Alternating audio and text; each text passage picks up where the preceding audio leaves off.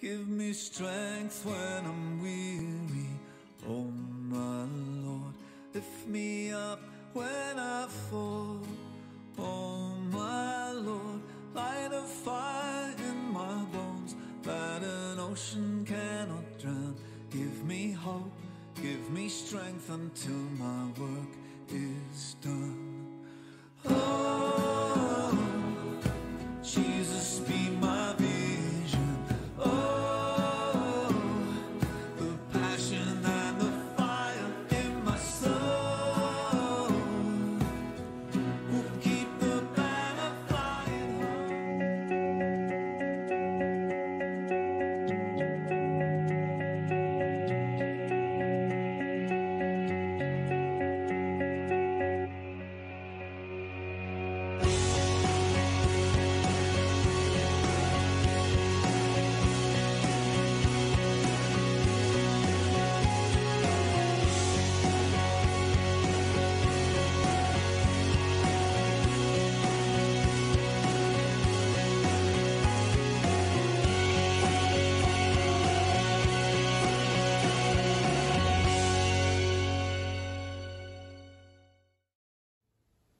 Good morning, everybody. I hope you're all keeping well today. I just want to begin by reading a verse from Isaiah 25. This is verse 1. Lord, you are my God. I will exalt you and praise your name, for in perfect faithfulness you have done wonderful things, things planned long ago. We're going to continue worshipping God, and this is why we worship him, because he is faithful and we can trust him, and he has an amazing plan for our lives. So please do, as always, sing with me wherever you're worshipping this morning.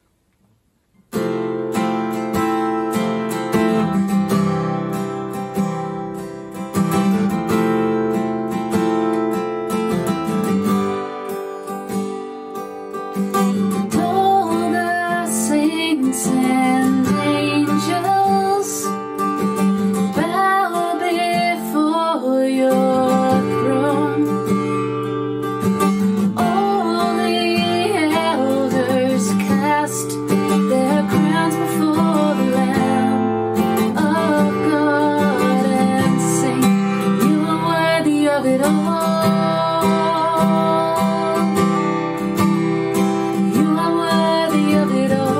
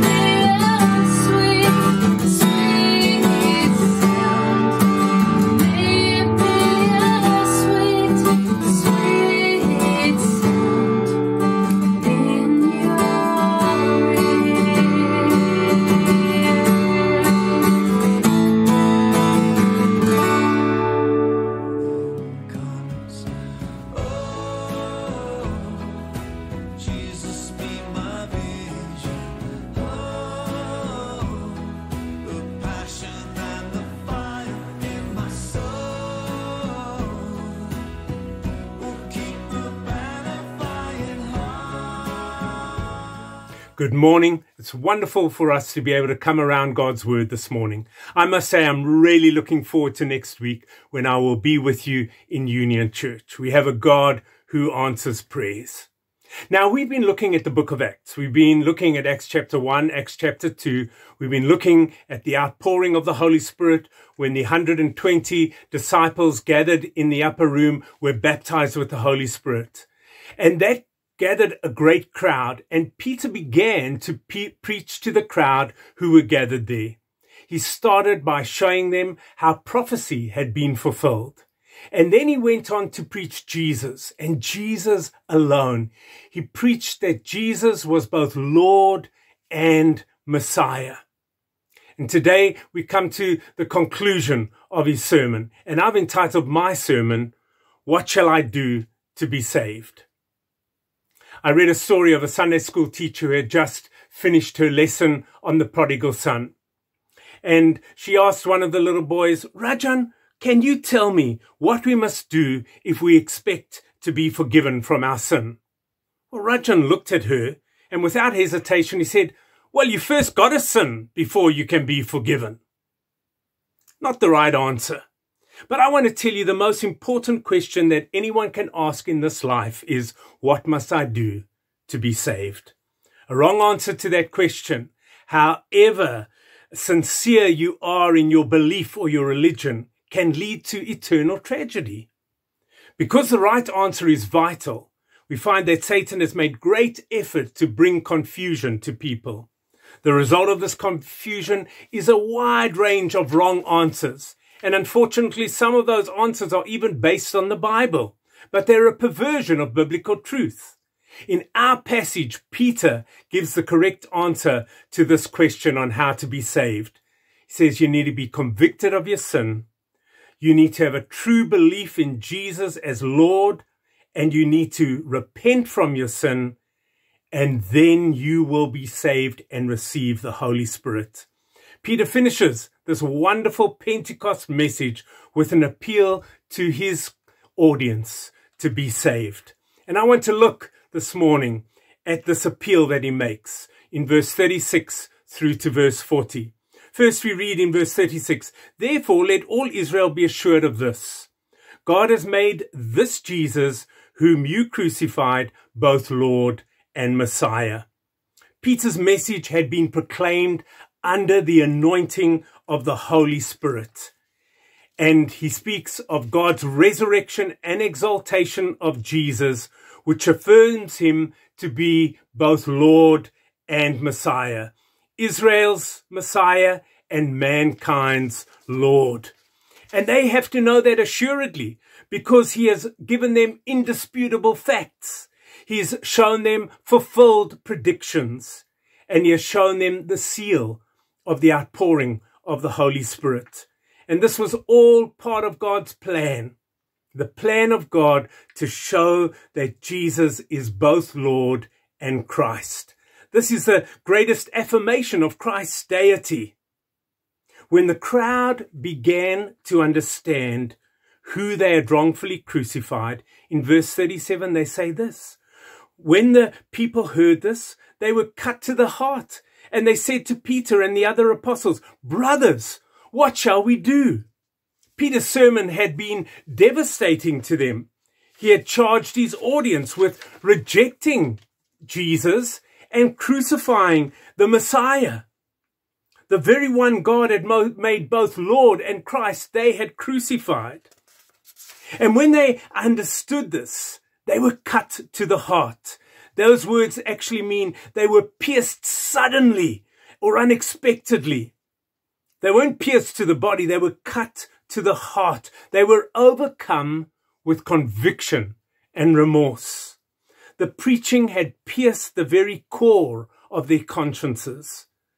They had not trifled with a mere Galilean carpenter. They had actually crucified the Lord, Messiah, and Christ. They understood that they refused the one in whom salvation actually rests. No wonder they cried out, "What shall we do?" They were experiencing a deep awareness of their own guilt and a fear of God's judgment. And this partly was the work of the conviction of the Holy Spirit, because the Holy Spirit has come to convict us. He used Peter, but it is the Holy Spirit that brings conviction. We read that in John 16, verse 8. They had made a frightful mistake. And in this beautiful spirit of genuine repentance, they want to make right. They want to change their future, whatever it involves. Charged with such a great offense, no wonder they've cried out, "What shall we do?" And Peter was ready with an answer to this. And we hear the first Christian invitation in verse 38. Peter replied, "Repent and be baptized, every one of you, in the name of Jesus, for the forgiveness of your sins, and you will receive the gift of the Holy Spirit." Peter's answer to this convicting work of the Holy Spirit is the only true answer. Peter calls upon them to repent. Peter calls on them to call on God and ask God to forgive them. This word repent comes from the Greek word metanoia. It comes from two different words. Meta, which means after, and neo, which means perceive. So repent literally means to change one's mind after perceiving or understanding. This perceiving is shown by a change in one's character and conduct. The repentant sinner turns from sin and self to Jesus Christ. They turn from rebellion and selfishness to Christ, to Him for forgiveness, mercy, grace, guidance, and purpose. And to show that inward act was real, Peter calls them to be baptized in the name of Jesus. Public baptism gives the proof of their sincerity for Jesus, an open display of their commitment to Him. This identification marks a breaking point that will ensure that they are genuinely committed to serving Jesus. Baptism was to be in the name of Jesus, and that means it's by His authority, acknowledging His claims, following His doctrines, engaging in His service, and relying on His merits alone. Baptism identifies the person with Jesus in His life, death, burial, and resurrection. This verse has often been misunderstood and also misinterpreted. Water baptism does not save us. The New Testament is very clear on that. Repentance is for forgiveness of sins, and after that follows baptism, after we've been forgiven. Baptism is a public sign or declaration of what has already taken place in our hearts, the cleansing of our sins. It is an important step, and it follows after conversion, and it's good for us to be baptized.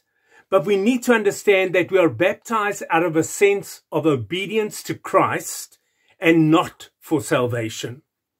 Authentic salvation also brings instant forgiveness. And with that instant forgiveness, we receive the Holy Spirit.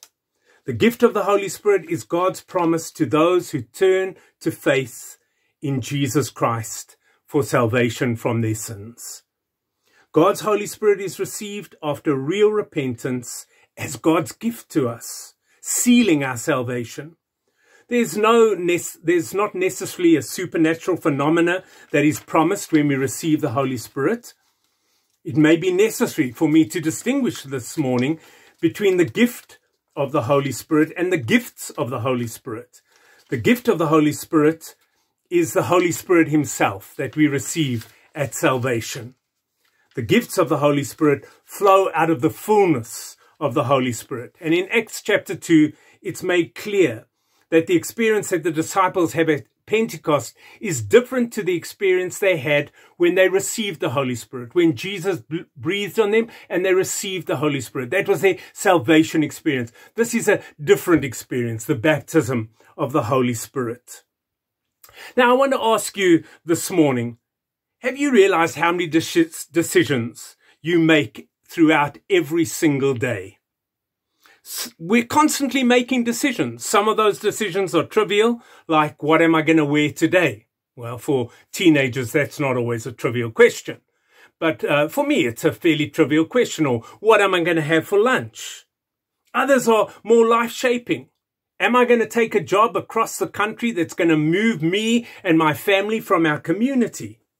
Common sense tells us that some decisions are far more important than other decisions. Now, choosing a spouse is often thought of as one of the most important decisions that we can make, and it certainly is an important decision. And we need to be very careful when we choose our spouse. We need to make sure that they're a follower of Jesus. But deciding to put your trust in Jesus as your Savior is the most important decision that you can ever make in your life. Peter told this group of unbelievers about the crucified and risen Lord and encouraged them to turn from their sins and place their faith and trust in Jesus. These words still speak to us today. And if you haven't accepted Jesus Christ as your Lord and Savior, if you haven't asked him to forgive your sin, you can pray and ask him right now to save you. Once you've done that, then you're determined to follow Christ's leading every day. Life's biggest decision is what you will do with Jesus. The precious and priceless gift of the Holy Spirit was not merely only for those who were in the audience that day. In verse 39, we read this: "The promise is for you and your children, and for all who are far off, for all whom the Lord our God will call." The promise of the Holy Spirit, the great gift of the risen Christ, the promise of salvation, was not confined to those immediate followers or the first converts, but it was intended to embrace all classes, all generations, every tribe, every nation, every people group. The promise is not only for the people of Jerusalem, but for all the people of this world.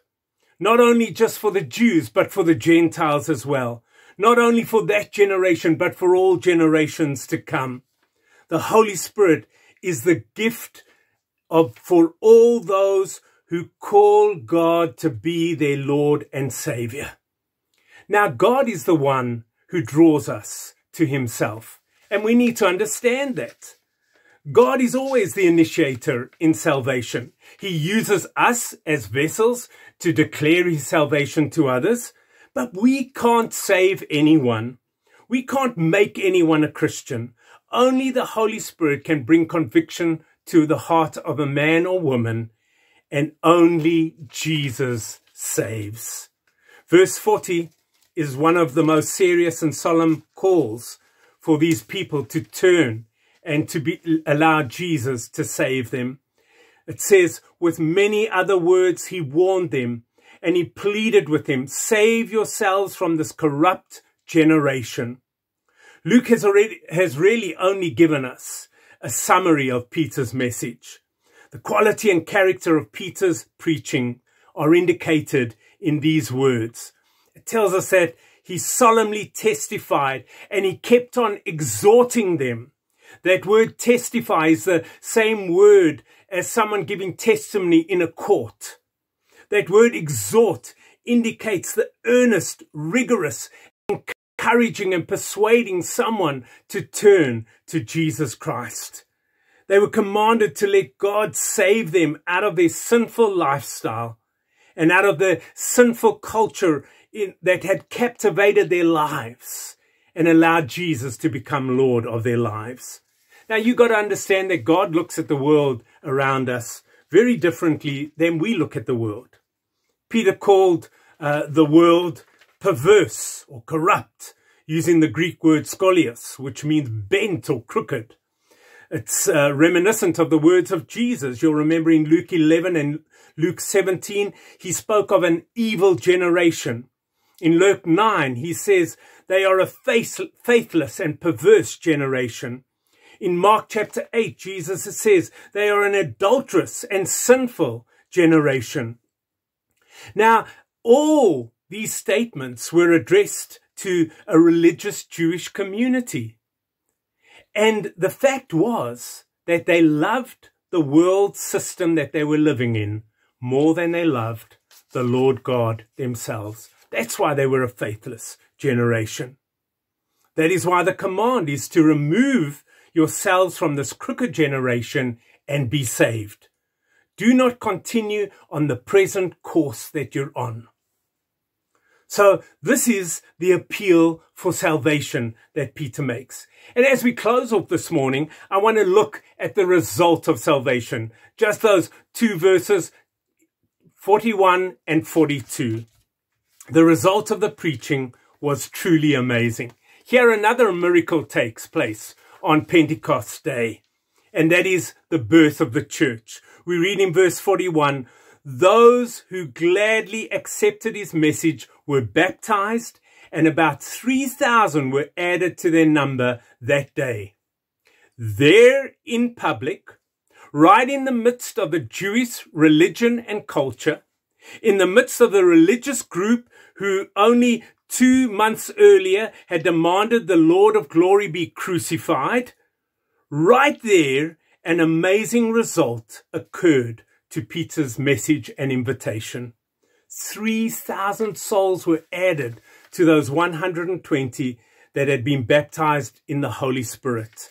The church of the Lord Jesus Christ was born, a triumphant church. It's actually quite interesting to note that when the law came down, you'll remember when the law was brought down from Mount Sinai, the children of Israel had actually worshipped the golden calf. And the law came down, and we read in Exodus chapter 32, verse 28, it tells us that 3,000 men died when the law came down. When the Spirit comes down at Pentecost, 3,000 souls were saved. We've got to remember, the law kills. We read in 2 Corinthians 3:6, he has enabled us to be ministers of his new covenant. This is a covenant not written with laws, but it is a covenant of the Spirit. The old written covenant ends in death, but under the new covenant, the Spirit gives life. And we need to remember that as well. As followers of Jesus who've been serving him for a long time, we've got to make sure that we remove all legalism from Christianity, because when legalism enters into Christianity, it begins to reek of death. The law kills, legalism is going to kill, but allow the Spirit to come upon you, and there will be a flow of life from the Spirit. The very real possibility for these people who were choosing to serve Jesus, these new converts, were that they would become outcasts in their families, amongst their friends, and in the society they were living, because they had decided to follow Jesus. But in spite of all that, the scripture tells us they gladly received his message. There's an idea of incredible cheerfulness and joy that is expressed in their decision that they're making to follow Jesus. And then verse 42 is a description of Christian discipleship, of those who truly received Jesus Christ as Lord and Savior. It says they devoted themselves to the apostles' teaching and to fellowship and to breaking of bread and to prayer. And we're going to look at that in more depth next week. But the point that I want to make about these new converts is that they didn't merely just add Christianity to their lives. They devoted themselves to their Christian experience. Each one who was saved was nurtured in faith as they continued to learn the doctrines of the apostles. They fellowshiped with other believers, and fellowship is so important, brothers and sisters. God intended that we have fellowship with other believers. And they shared around the table of the Lord. They had communion together. And they prayed together, and they shared their burdens with other followers of Jesus. And as you go through the New Testament, this is normative for believers in the New Testament. And it needs to be normative for the church today. We need to follow those principles as followers of Jesus. Now, in closing, I want to say to you today, Peter's invitation 2,000 years ago is as good then as it is today. Repent of your sins and believe on the Lord Jesus Christ for forgiveness of your sins, and you will be saved and you will receive the Holy Spirit. If you've never accepted Christ as your Savior, you can do that right now. You can make him your personal Lord and Savior. Don't delay. Don't put it off. If you'd like to do that, I want to encourage you to pray a prayer with me this morning. Maybe you all want to pray that prayer with me. Let's pray together. Dear Lord, I acknowledge that I'm a sinner. I believe Jesus died for my sins on the cross and rose again on the third day. I turn from my sins. By faith, I receive the Lord Jesus as my Savior and Lord. You promised to save me, Lord, and I believe you because you are God and you cannot lie. I believe right now, Lord Jesus, that you are my personal Savior and receive forgiveness for all my sins through your precious blood. I thank you, dear Lord, for saving me. In Jesus' name, amen. If you've prayed that prayer this morning and made Jesus Christ your Lord and Savior, I want to encourage you to go and tell another follower of Jesus that you've done that, and let them pray with you and chat to you. And then finally, as we close off, I want to say to each one of us who are followers of Jesus this morning, you know, as you hear Peter's sermon, he is so deeply burdened and he cries out that these men and women will repent. As followers of Jesus, do we have that same passion and urgency for people to find salvation in Jesus, for the lost world that we live in? If you don't have that passion and urgency, I want you to pray this morning and ask the Holy Spirit to put the compassion of God in your heart for this lost world that we live in. May he give you a sense of urgency and a passion to see those who don't know Jesus Christ to come to faith in Jesus Christ. As you live this out your life for Jesus in this coming week, may you be a wonderful witness for Jesus Christ and draw others to faith in Jesus Christ, our Lord and our Messiah. The Lord richly bless you. I look forward to fellowshipping with you next week. Give me strength when I'm weary, oh my Lord. Lift me up when I fall, oh my Lord. Light a fire in my bones that an ocean cannot drown. Give me hope, give me strength until... Good morning, everyone. And so what a privilege it is for us to again come around the table of communion. And so we will remember what it is that Christ has done for us as we partake of the emblems, the bread and the juice, and we remember that Jesus' body was broken for us. His blood was poured out for us. And so as we come around the table of communion, I want us to think upon one scripture. And so this is John 19, verse 30. And here Jesus says, so when Jesus had received the sour wine, he said, "It is finished." And bowing his head, he gave up his spirit. And so Jesus, he gave up his life with the words, "It is finished." And so many times we think about how can we be a good person? How can we please God? How can we earn his favor? And so the truth is just that all of our efforts fall so short of his glory and his goodness and his greatness. And each attempt that we have, the Bible describes it, each attempt at goodness, it says that it's like filthy rags before him.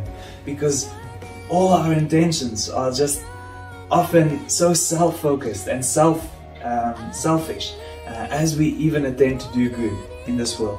And so when Christ said, "It is finished," he meant that his work is complete. And so no longer do we need to try and earn his favor. He poured out his blood, his body was broken, so that we truly might receive healing in full and redemption in full, and that no more do we need to earn favor before the Lord. And so it is finished. And so today, as we stand before the Lord, let us just thank him for his goodness, thank him for his grace, thank him for his mercy that he has just poured out in our lives. And so let us just reflect on His goodness, His greatness, and truly have thankful hearts before Him. And so let us just pray before we come before the table of communion. Father God, we thank you, Lord, for your goodness. We thank you, Lord, that it is finished. You have done the work. You have done everything that is needed to restore the relationship between us and your Son. And so, Father, as we come around the table of communion this morning, we want to remember that. We want to remember that no matter what we do, Lord, we can never earn your favor. But it's all been accomplished in the work of Christ at the cross. And so, Lord, we're just so thankful, Lord, for your goodness and your grace in our lives. And so, Father, we come now around the table of communion and we remember what it is that you have done for us. And so, let us partake of the communion now. First, let us partake of the bread. And as we partake, we remember that Christ's body was broken for us. And so He did this so that we no longer have to be broken before the Lord. And so let us participate from the bread together.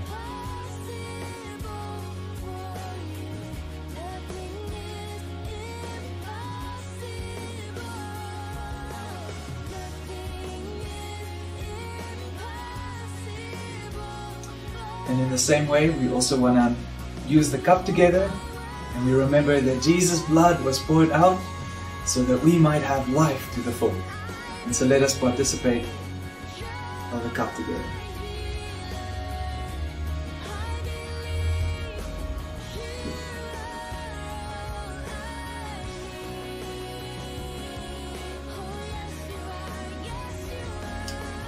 Father God, we come before you, Lord. We thank you, Lord, just for the great sacrifice that Christ has made at the cross. So, Lord, we thank you, Lord, that He poured out His life so that we might have life to the full. And so, Lord, may we continually remember this. And may you remind us this great sacrifice. May you remind us, Lord, that we could not save ourselves, but you stepped in and you saved us. And so, Lord, we're just so thankful, Lord, for this great and amazing sacrifice.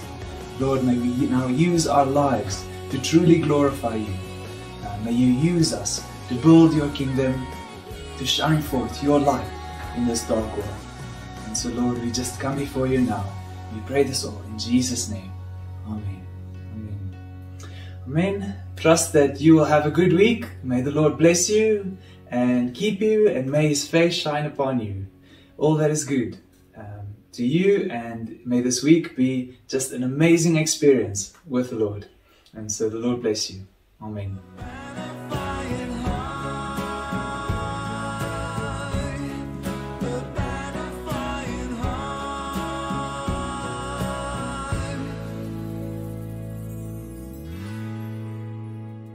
Those who wait on you patiently, oh my Lord. Those who trust in your word, oh my Lord.